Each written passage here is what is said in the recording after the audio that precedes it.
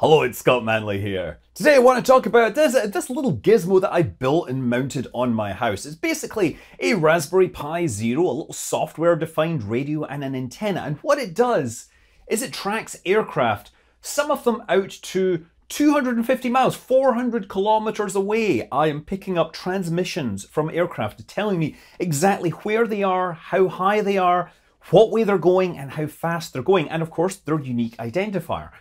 And I posted this on Twitter and a bunch of you asked exactly how it works. And look, honestly, building this stuff is really trivial at this point. It's literally, you get a Raspberry Pi, you flash like a memory card with a special operating system, you connect your supported hardware and plug it in and it will start logging this data for you. It's using the 1090 megahertz ADSB, that's Automatic Dependent Surveillance Broadcast data, that basically all commercial aircraft in the US pretty much have to have. In fact, all aircraft in the US are required to have ADSB out, but not necessarily on 1090 megahertz, if they want to fly into any of the major airports or above 10,000 feet. But this is kind of different from my regular video because it's not so much focused on space. But I think you might find it interesting because if you're like me that's been interested in aviation for a long time, but maybe haven't been in aviation, you may have some misconceptions about how aircraft are actually tracked around the world. Like, you know, if you were like me and you grew up in the 1970s and you watch these disaster movies, you'd be seeing them talk about, oh, we got it on the radar, and they'd be tracking it. And you know, being of course a smart individual, I knew that radar worked by sending out a high-powered radio pulse, and it would hit the aircraft. The metal parts would reflect the radio pulse back and we would know exactly how far away it was and the direction because we had the radar. And the thing is, most air traffic control, aircraft tracking isn't done this way. It's done, that's what's called primary surveillance radar. And yes, that's essential. It does exist in the US, but it's more concerned with looking for things that aren't wanting to be seen.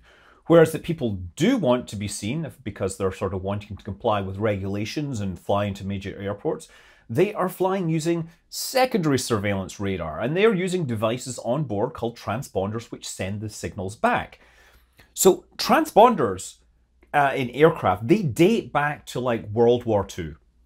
In World War II, you know, you've got aircraft flying back and forth between Britain and continental Europe, and they're carrying out missions. And Britain wanted to make sure that when it sent its aircraft back and they were coming back from Germany or wherever they were carrying out their missions, they wanted to make sure that there was no enemy planes sneaking back in, because Britain had this great radar system, but it realized it needed to be able to identify the targets so it could send its interceptors to the ones that required inspection. And so the electrical engineers, they developed a device called the Parrot. And this would basically get the radio pulses from the radar, and then they would send out an acknowledgement pulse in a specific manner, which would allow the radar operators to determine that this was a good guy. Whereas, of course, the enemy planes would not have this. So this would be carried. What would happen is the planes would be flying back to British airspace, and the traffic controllers would radio them and say, okay, squawk your Parrot. Yes, I'm doing this in a sort of English World War II tally-ho voice, right? Squawk your Parrot. God, that's terrible. Anyway, yeah, and then that would light it up, but because it generated this big, powerful signal that was really bright on the radar scope, they would then say, be asked to turn it off. Strangle your Parrot. And funnily enough, this terminology actually still persists today, and if you fly planes, you'll know exactly what I mean. But we'll get to that later.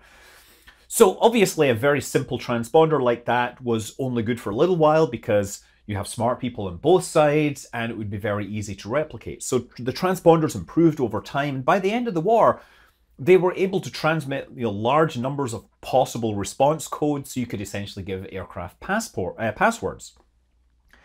Now, after the war, as time goes on, a lot of this military aviation technology starts to filter into the civilian markets and it gets standardized. So we see civilian aviation authorities taking what was the Mode 3 Identification Friend or Foe, or IFF, transponder, and taking that standard and turning it into civilian Mode A and also Mode C. So the way this works is you've got a surveillance radar which is sending out pulses at 1030 megahertz, and if two pulses arrive within 8 microseconds, the transponders recognize this as a trigger to start sending back their identification code. The identification code is a 12-bit number. It's encoded by 4 octal digits from 0 to 7. And when it gets this signal, it sends that back as a series of pulses. It takes about 20 microseconds. 20 microseconds. So if you've flown in a flight simulator, you might have seen something on the panel which says 1200 all the time. That is the transponder, and that's how, that's how aircraft are supposed to say we are flying under visual flight rules. That's the interface to it. You can put different numbers in there depending upon what's required. And if you are, say, flying with air traffic control and they want to track your aircraft specifically, they will ask you to squawk, 1, 2, 3, 4, right? The parrot squawking, right? It still exists today. So you set that up and now you're talking to air traffic controller, knows exactly what your aircraft is because it's sending the correct code. There are other codes that you can put in there. There's the 7700, 7600, and 7500, right? These are 7700 basically says you are in distress, you have an emergency, you need to land right away, right? 7600 says that you have a communications failure, you can't talk on your radios. And 7500 says you've been hijacked. So that's the cheat code you put in if you want to get some F-16 buddies to fly alongside you. Incidentally, 1200, 7500, 7600, and 7700, they all have 2 zeros at the end, because when civilian things were being introduced, there was still a lot of military gear that could read military transponders that only supported 2 characters. So they wanted to make sure these really important modes were visible to people that might be working on older gear. So anyway, that's mode A. What will also happen is they added mode C, and mode C is where it will send back your altitude instead. This was a civilian idea, and again, the way it works, it sends out a pair of pulses, but this time they are 21 microseconds apart, and the thing will respond with 12 bits specifying your altitude in altitudes of 100 feet. And that's actually pretty good. With 12 bits at 100 feet, that's 400,000 feet if you ever needed to go that high, like, going into suborbital hops. And as an aside, I don't know if the space shuttle ever carried one of these transponders. I do know the space shuttle carried a bunch of aviation navigation gear for things like, beacons, where it would be using them for navigation during final approach. I'm not sure if it ever had a transponder, nor would it actually necessarily need one because it was, a government aircraft. Spaceship One, on the other hand, it might have had one on board. I think I can see one in one of the cockpit shots, but I don't know what code it would be squawking or whatever. I don't know how you get clearance to fly up to 350,000 feet. Anyway, that is how most surveillance radar works for, approaching airports. At least that's how it worked for a long time. This was introduced and required pretty much in the 1960s in the US. And obviously it was very low technology at the time. And by the time the 1980s rolled around, there was new requirements. And they wanted something that would be broadly compatible with the same frequency ranges and the same system. So they came up with what was called Mode S. And that again worked. You would get some series of interrogation pulses and it could send a response. But thanks to improved technology, it wasn't just a series of on-off pulses anymore. They could use other modulation techniques to put way more data into the same amount of bandwidth. And that was good. So yeah, the Mode S stuff operated on the same frequencies, the old Mode A and C stuff. But it had to interact in a way that didn't break the old stuff. So there's an interesting aside here. When you're working with the old rotating radar systems, right, they're pointing out like a narrow beam of radio waves. And you only want things to respond when they're exactly on that beam. Otherwise, your direction is going to be wrong. But you can't make a transmitter or an antenna which is perfectly able to create a beam. You're always going to have what are called side lobes. You're going to have energy emanating out in directions that you're not intending. So to make the transponders only respond when they were right lined up with this beam, they would actually transmit a second pulse a moment after the very first one, right? And this second pulse would come from a different transmitter. It would go out in all directions. So it would be, the transponder would look at the first two pulses, and if the second pulse was the same height as the first one, then it knew that the beam wasn't actually pointing at it. It had to make sure the first pulse was bigger. So now Mode S came along, and it would exploit this by transmitting two pulses of the same measure, and then its special Mode S stuff. So it was able to talk to the Mode S gear, and the Mode A and C gear would just drop it on the floor and not care about it. So yeah, interesting little aside there. Mode S was required for like large commercial aircraft, and it was actually used by the TCAS, right? The Traffic Collision Avoidance System, which would actually allow aircraft to ping each other. So they could send out ping messages and get responses and figure out if you were potentially coming too close to another aircraft. Another thing that Mode S added was unique addresses for every aircraft. So if you think a 4-digit transponder code, that gives you 4,096 possibilities. There's a lot more aircraft than that in the world. So aircraft would get a specific one code when they were working with a certain set of control towers, but they might have to change it as they go from one bit of airspace to another. With like Mode S, they started to get a full, like, I don't know, 24-bit identifier, which would work with, yeah, it would work pretty well. I think 16 million is enough. So anyway, that was there, but it wasn't required for every single aircraft. If you had a small Cessna or whatever, you wouldn't have to have a Mode S transponder, right?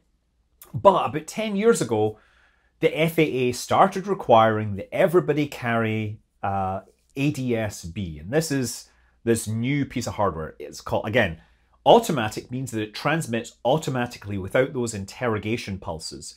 And then there's like dependent surveillance. I'm guessing it's dependent on, it's the surveillance system. And B for broadcast means that you're broadcasting. So yeah, this is a gizmo which basically transmits Mode S type responses automatically every second. It's saying, I'm here, this is my altitude, this is my heading, right? And this is my unique identifier.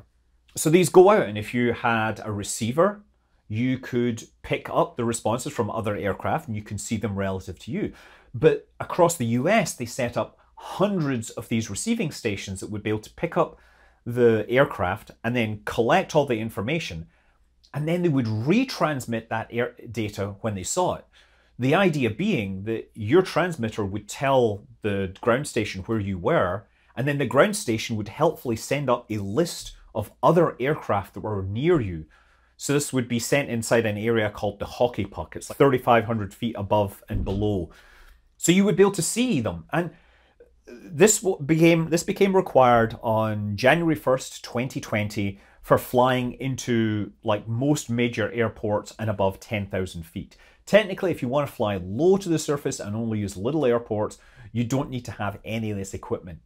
But you know, pretty much every plane that you're buying is coming with these things these days, because they're actually not that expensive when you compare it to the rest of the avionics package, right? And that's what I'm listening to. That's what that little gizmo is doing with its tiny little antenna. It's able to pick up these signals just being transmitted by aircraft on 1090 megahertz.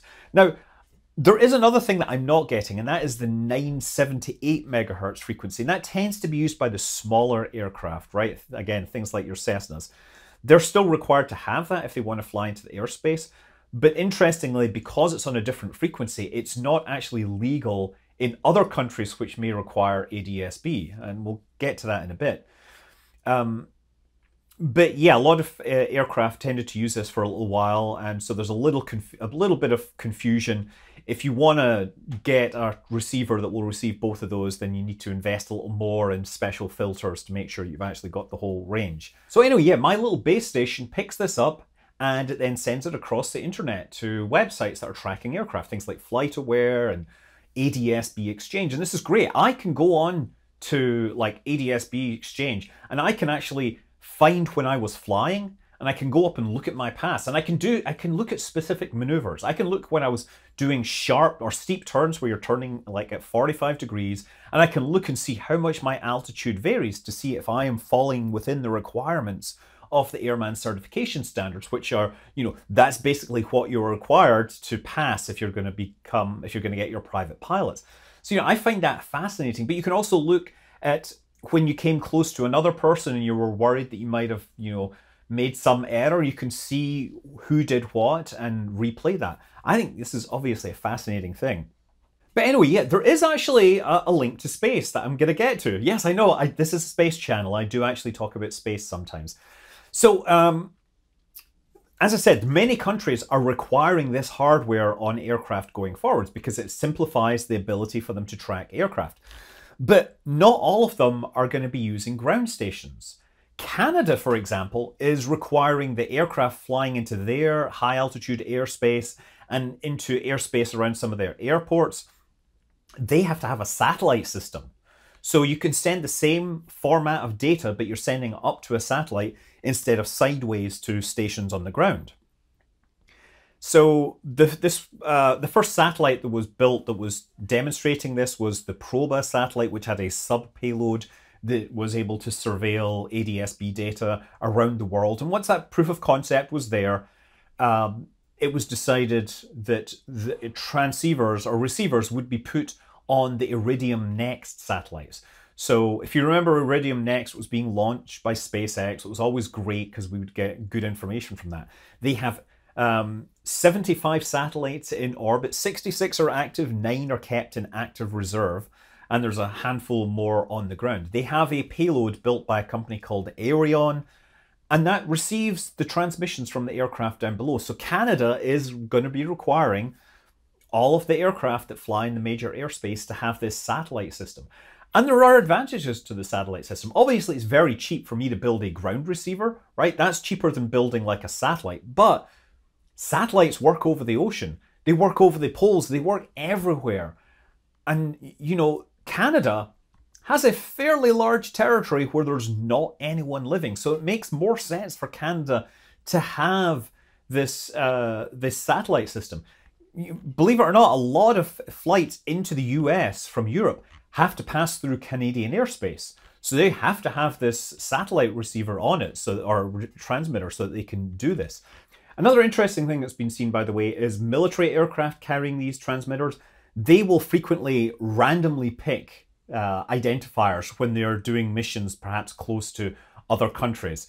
It's definitely been seen of US surveillance aircraft flying along borders, switching their identifier to something completely random.